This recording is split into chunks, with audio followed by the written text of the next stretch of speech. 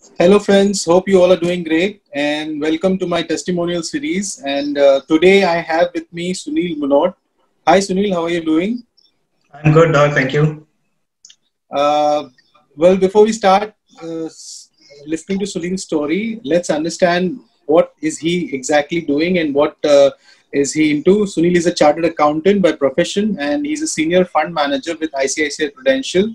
He's a fitness enthusiast and also an trekker. He's extensively trekked in the Sahyadris and more recently attempted the Stoke Kangri Peak in Himalayas. He's also trekked the Everest Base Camp, and he's been with us for a long time. So over to you, Sunil. Let's start with you. Even before the lockdown had started, how was it that you were managing your fitness levels? What were you exactly doing about your fitness? Thanks, Sudarshan. First and foremost, thanks for having me here. And yeah, I think as you rightly said, it's been almost 5 years now with Joints in Motion. And I'll say this: I started my fitness journey pretty late in the day. Almost in my late 30s. Before that, I was pretty much living a very sedentary lifestyle, and literally no activity except for some treks here and there, which I used to do, which was more as a hobby, not as a fitness thing.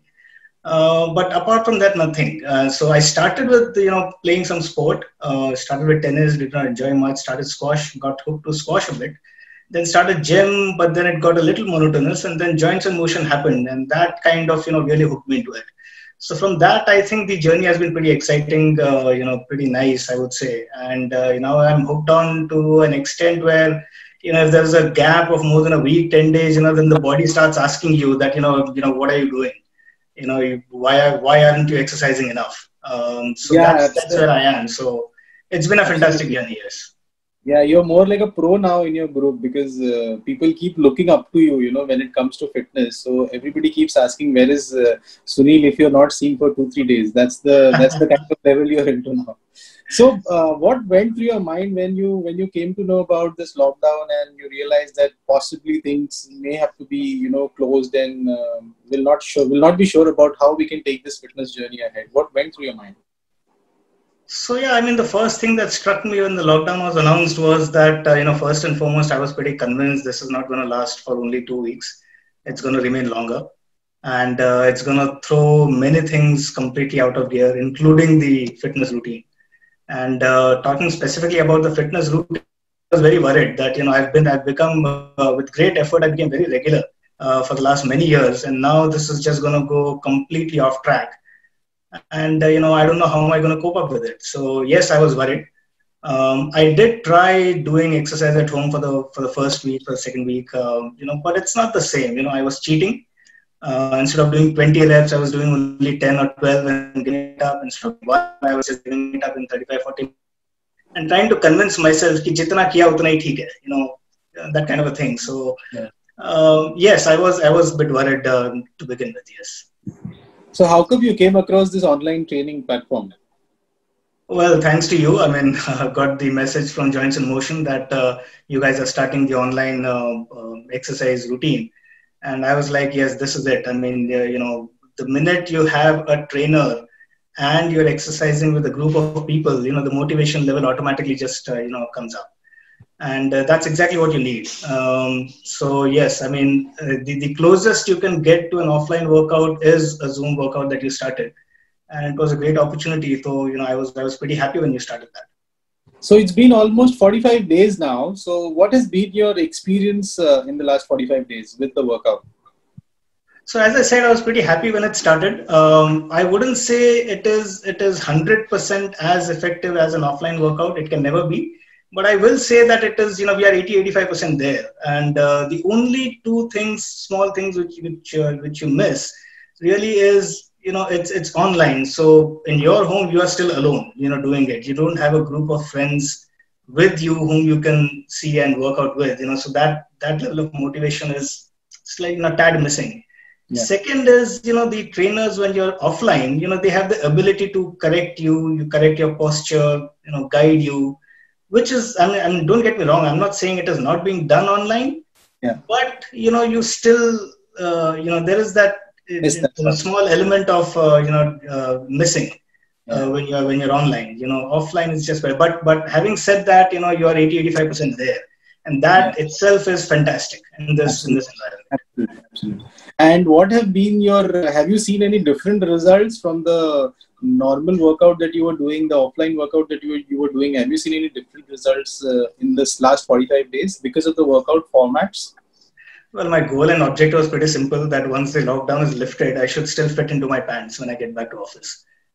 So, well, to be honest, I think I just wanted the fitness, journey to continue and not have a long break. Yeah. And pretty much that has been achieved because, this online thing is absolutely great. So what is your perspective now with, the trends changing? I'm sure you have a lot of inclination for offline.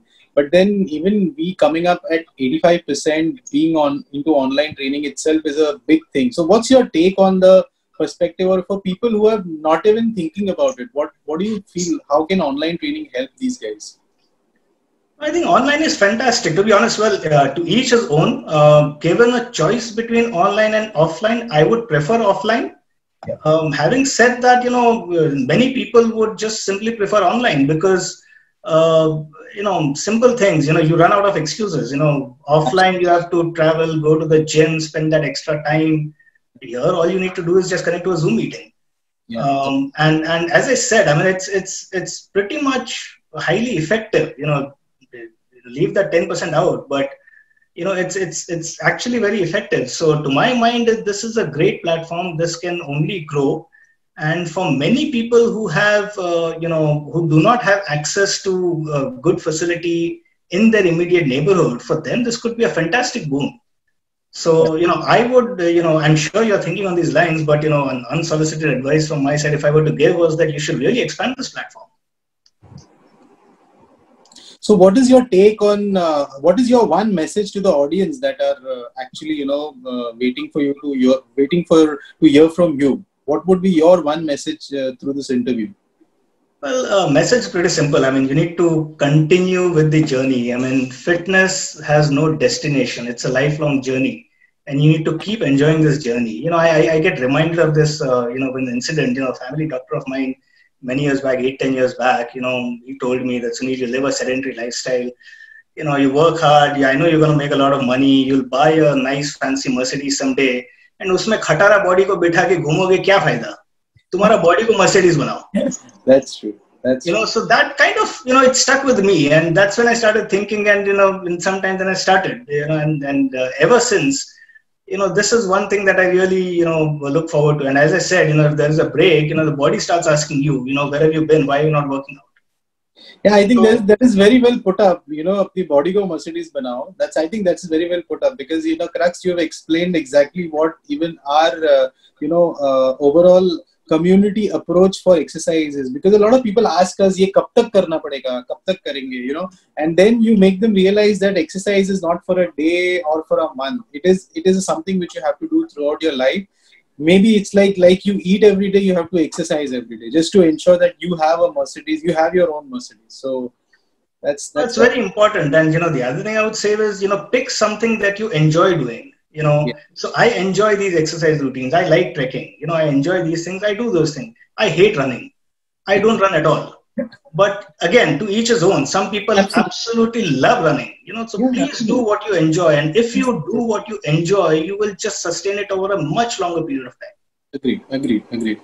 So guys, thank you so much, Sunil. That was really an insight for us and the audience also. So thank you so much for sparing your time and sharing your thoughts with us. I'm sure people will love this interview.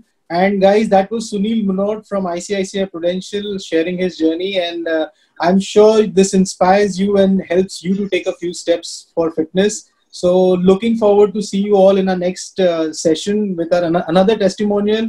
Till then, this is Dr. Sudarshan Singh signing off. Thank you, Sunil, once again. Thank you so much. Thank you, Sudarshan. Thank you for having me. Bye.